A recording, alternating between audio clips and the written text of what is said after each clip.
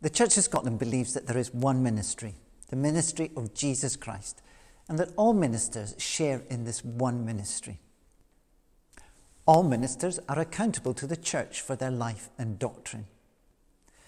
This one ministry is, however, exercised in a variety of contexts. One of these contexts is parish ministry. What makes this context different from others, such as chaplaincy, is that parish ministers are also accountable to the Church for the performance of this ministry.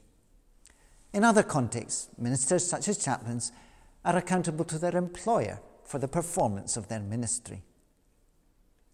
This difference means that the Church is required to set and maintain standards for parish ministers. In 2017, the General Assembly created the Register of Ministries as one tool to help the Church do this. At the same time, it created the Registration of Ministries Committee.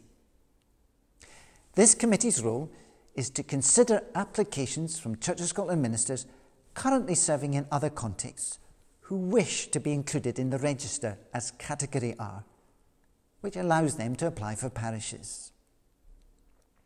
The committee assesses whether applicants' current knowledge and understanding is sufficient to meet the demands of parish ministry, and if it's not, to indicate how this might be addressed. The work of the committee concerns individuals, which the General Assembly requires to be kept confidential. The committee, therefore, simply reports due diligence. It has met regularly, received applications from those who wish to be included in the Register of Ministries as Category R, and considered these applications in accordance with the Registration of Ministries Act.